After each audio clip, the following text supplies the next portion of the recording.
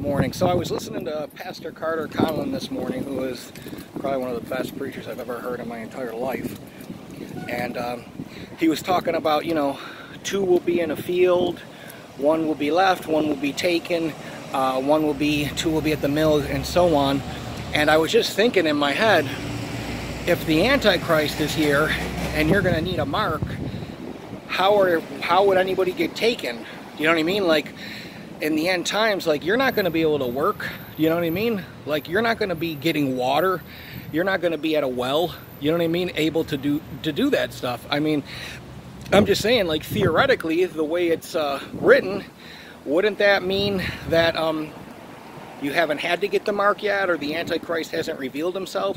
Wouldn't that point to maybe a mid-trib situation? Because I totally grew up with the rapture, and then I totally went, well, it might not happen.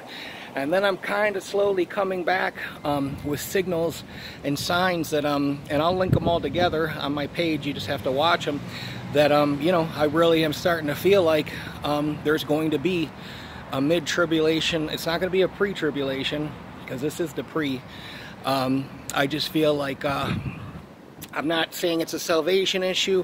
I'm not saying I'm 100% right.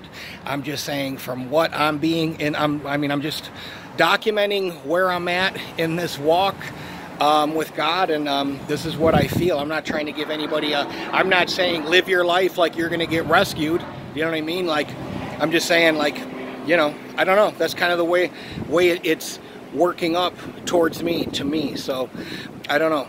If anybody else can confirm or whatever, let me know,